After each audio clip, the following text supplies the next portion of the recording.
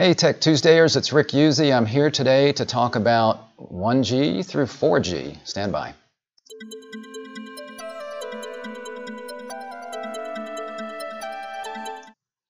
Hey, welcome to Tech Tuesday. Again, this is Rick Uzzi from Zcorum, and today I'm going to be talking about the evolution of digital, or cell phones actually, the cell phone network and cell phones in general, from analog to digital and further. So we're going to talking today about 1G to 4G, and then next week I'm going to delve a little bit into 5G and what that is. A lot of people know 3G, 4G. Some folks who haven't been around as long as I have may not remember 1G, and it wasn't even called 1G at the time. So we're going to talk a little bit about that stuff today. So let's go ahead and get started with that. So 1G, what exactly is it? Well, let's go back a slide there. So what exactly is 1G? Well, the G doesn't stand for gigabits or anything like that. It's not bandwidth, it is generation. So 1G was considered the first generation of cell phone technology. It was kind of like World War I. We didn't call World War I World War I at the time because we didn't have the Second World War. It was called the war to end all wars, but obviously that was not the case. And thankfully 1G was not the G to end all Gs because while it was really cool at the time, it was pretty basic, as we'll see here. So 1G started out in the early 80s or so. First generation again. It was analog, not digital, which means it was prone to interference, and it was also not secure. So somebody could have a scanner, and if you were nearby, they could pick up your cell phone calls and listen to your cell phone calls, so that was not cool. And as you might imagine, one of the first applications would have been mobile phones in the car. So I actually had one of these little babies, and it was kind of cool. It's not like I was James Bond or anything. I had a company car, but I had one of these as well, and that's because the phones were so big, you couldn't really carry them around unless you had them in the bag, and then that wasn't very convenient. And then this way you could have the phone. Most of the phone could be in the trunk, and then you'd wire it up to the dash somewhere where you could pick up the phone. And again, it looked very cool. It'd be on the phone in the car. So that was how things were kind of in the early days. First was that. And then Motorola came out with something that was really pretty cool. This guy right here, this is Martin Cooper, and he developed this first phone, and it was called a Dynatac 8000X. And this first mobile phone, as you can see, was pretty big, and he invented it in like 1973, and it was kind of cool. So in '73 he had a prototype out, and he did a little demonstration for some media, and they went ahead and they put an antenna up on the top of the building, and they connected it to AT&T's phone network. And then he was down in the street with his mobile phone, and the first call he made was to his rival at AT&T, telling him that, hey, I'm talking to you on a mobile phone. So that was 1973.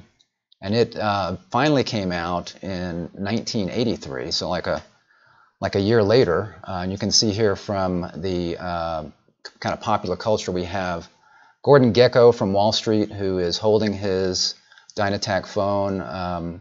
The phone, I think at this time, you had to work on Wall Street and be very successful because it was like $4,000 to have this phone, so it was very expensive. Weighed almost 2 pounds. I think the battery life when it first came out was like 30 minutes, which was good because it was heavy. You couldn't hold it that long. Couldn't put it in your pocket, but it was very cool at the time. And again, this was something that was fairly new, so everybody was very excited about this. It didn't take long for 2G to come out. That was like 2G came out, I think, in the 90s. Let me look at my notes here. Yeah, came out in the 90s. And the difference was here that 2G was digital. So you had digital phone calls now, much more secure. The fact that it was 2G and it was digital allowed you to have smaller phones because battery life was better. And of course, as technology got better, the phones got smaller, so that was all a good thing. This was Motorola's next innovation. It was the first flip phone, and you can see it's a lot smaller now that you could kind of carry this thing in your purse. If you were a girl, if you were a guy, I guess you kind of just have to manhandle it. It was still pretty big, but something very similar here. Julia Roberts in the movie My Best Friend's Wedding, in that final scene, she pulls this phone, or something very similar, if it's not it, out of her purse. Now, her co-star, Everett Rupert, had something slightly bit smaller. So at this point, they did have smaller phones. But again, this Motorola phone was something kind of innovative at the time. And the phones kept getting smaller, which was pretty awesome. We have the X-Files, right? So if you ever were watching the X-Files, it was amazing at this time. You know, as more and more people were carrying phones and more people were watching shows like the X-Files, everybody wanted these phones. And it seems like on the X-Files, they always had a phone in their hand. They were always talking to each other. They're probably talking to each other right here. I don't know. He's holding a gun on somebody while he's on his phone, and she's holding her phone. And can't see the whole thing here, but there's somebody behind her holding a knife to her. So they were in trouble a lot and on the phone a lot, talking to each other.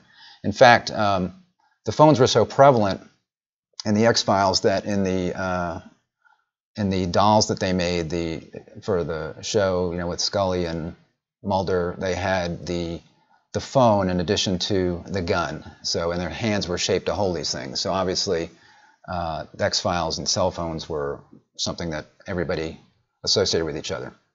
One of the things with 2G was, because it was digital, you could do texting. So that was kind of cool. Of course, that ruined our driving, and it ruined the English language, because suddenly people were texting stuff that wasn't quite English. So I'm still not over that, because being in marketing, I like to use proper English. But and that was, oh my gosh, remember those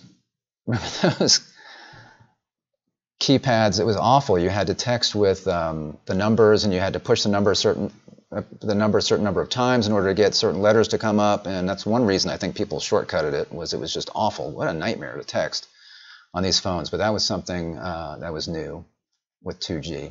And then 2.5G came out. We didn't call it that at the time, but that was a development that allowed us to have some simple web browsing on the internet. It was there was not really any new cellular technology required for this. It just came out where we could have some web browsing, and because of that, you had some new devices come out. In addition to that, the fact that you could do web browsing, they had MMS. The original texting was SMS, simple messaging, and then they came out with multimedia messaging. So now you could text pictures to people, and they added cameras to cell phones. So that was kind of a cool thing. This was the first camera phone that came out in the United States, the Sanyo. So that was a new thing. And then something really big happened. BlackBerry was this company that had been around for a while. They did pagers, and then they started making what were called PDAs. Kind of the predecessor to the smartphone was a personal digital assistant, where you could have your contacts and your calendar. And again, BlackBerry came out, and they were letting people put these two things together, pagers and contacts, and then some simple email kinds of things. And then in 2002, with 2.5G and the fact that you could now do, let's say, email over the cellular network, they came out, they realized that the next thing was going to be combining a phone with all of these PDA kinds of functions. So they came out with their first BlackBerry phone, which was a 5810. And as you can see here, it had this funny-looking dongle that you had to put on there. So if you were receiving a call, you had to fumble around for that, find your little earpiece so you could put it in your ear and actually listen to the call. So that was not the best thing, but again, they kind of rushed that out. The next year, they came out with the 7210, which was had a color screen, and you didn't have to worry about that earpiece. You could just put it up to your face like you would a phone. No speakerphone yet, but that was kind of the next innovation from BlackBerry. And then we, advanced a few years. BlackBerry had come out with several different models, and they came out with something that started to look kind of familiar as a phone goes. At first, BlackBerries were primarily business people that were kind of doing business in some way. In fact, and everybody was on them. In 2006, they actually coined the word crackberry, because people were constantly on their phones sending email. Does that sound familiar? People are always on their phones now. So they were constantly sending emails on BlackBerries. They were called crackberries, and that was actually the word of the year in the dictionary that year in 2006. And in 2007, BlackBerry came out with the curve model here. Again, you can see that it looks kind of familiar. It's starting to get that phone-looking shape. And they were very, very popular. I mean, again, the crackberry status, they by far had the market on the business side. And this particular model was designed to both bridge the business and the consumer side. So they were starting to get want to get people on the consumer side to start carrying these phones around and these personal digital assistants. But then this happened. This guy by the name of Steve Jobs came out with the iPhone. And it was a departure, right? Because, wow, there's no keyboard. What do you do with that? But he basically combined the iPod, the music player iPod, which kind of already had this shape, and then added the phone to it and web browsing, all those other things. And it really started to take off. Now, the BlackBerry didn't go away right because it was CrackBerry. People were addicted to it, right? In fact, in 2009, President Obama, during his transition period, was fighting to keep his BlackBerry. He said they were going to have to pry it out of his hands, and he finally got approval to keep his BlackBerry. So the BlackBerry still had a pretty good market, but the iPhone really started to take off and take over during this time. And about that time, 3G came out. The first iPhone was not a 3G, but 3G came out, and they had an iPhone 3G pretty quickly. The difference between 3G and 2G was a lot of it had to do with speed. So that was the primary thing with 2G and 3G, and it also, improved as people started using more data. It helped because, it could handle more data. One of the things about the iPhone was that it first came out on the AT&T network, and it was exclusive there. And that was a real boon for AT&T because they were the only ones that had it. A lot of people started signing up with AT&T, and then AT&T's network started to go downhill because all of the people that were using all of the data. Because suddenly it wasn't about phone calls anymore. People didn't care about the phone part. They were wanting to surf the web and look at pictures and videos, those kinds of things. And that was overwhelming AT&T's network. So, obviously the iPhone became available on other things, but that's what happened at first. But 3G allowed them to expand the amount of data that you could have on these phones. And also around that time, in 2008, the first Android phone came out. So that was the first phone based on the Android operating system. This was the HTC Dream, the first Android phone. And you can see here that it had this slide-out QWERTY keyboard, which, again, was probably a smart move, I guess, at the time for HTC to do that, because you did have all these CrackBerry addicts out there that needed their physical keyboard. They liked that click sensation. Their thumbs weren't small enough maybe to do the on-screen texting and whatnot. So that first HTC phone came out. And then, of course, today we've got 4G. So 4G is, again, just faster. So you've got your LTE network or WiMAX. Those were the two standards that came out for 4G. And all of these, generally these changes have been backward compatible but not forward compatible. So if you had a 3G phone, you couldn't get on a 4G network, you had to get a 4G phone. If you had a 2G phone, same thing with 3G. Now, if you have a 4G phone today, it'll back down to 3G if needed, and it'll even go to 2G. 2G is still around. 2G and 3G, they got another year in them, but eventually here the cellular networks are going to start turning that stuff off now that we're at 4G. And here you're looking at two models. You've got one of the latest the Apple iPhone 10, and you've got the Google Pixel 3. So, and again, there's a host now of Android phones out there, all kinds of phones. This was my first Android phone. It's a Google Nexus 1. You can see right there. This was actually a Google-branded phone. Google came out with their own phone because they were kind of upset with what some of the carriers were doing with their Google Android operating system, where they were putting a lot of bloatware kind of stuff on there. So lots of things that they felt people didn't need. It was slowing down the phone. So they came out with this little beauty. I really liked this phone. It was great at the time. It had a little, this was cool. It had a little trackball. You could move around, a little button to push things. So I think this was like a 3.5-inch screen, very similar to the 3.5-inch, very similar to the first iPhone 3.5-inch screen, right? So that's what's so funny is this, phones got smaller and smaller. We saw that first big Dynatec phone. It was huge, right? Like a brick. Started to get down to these little small flip phones. And this, this little smartphone right here, and this is what I'm carrying today. This is a One Plus right here, and you can see the size difference. So it's like phones got smaller, smaller, and smaller. Then it started getting bigger and bigger and bigger, and there are bigger phones than this. I think this is a 6-inch, I believe, and they've got 7-inch phones, maybe even bigger. For a while there, they were calling them phablets, like PH phablets, because they were a cross between a phone and a tablet. I think they still call them that at certain sizes. So that's where we are today in the cell phone world. Now, of course, this is also where we are today where you've got people who are, together but not together. So you might go in a restaurant and you see a group of people on their phones not really talking to each other. Maybe they're texting each other, I don't know.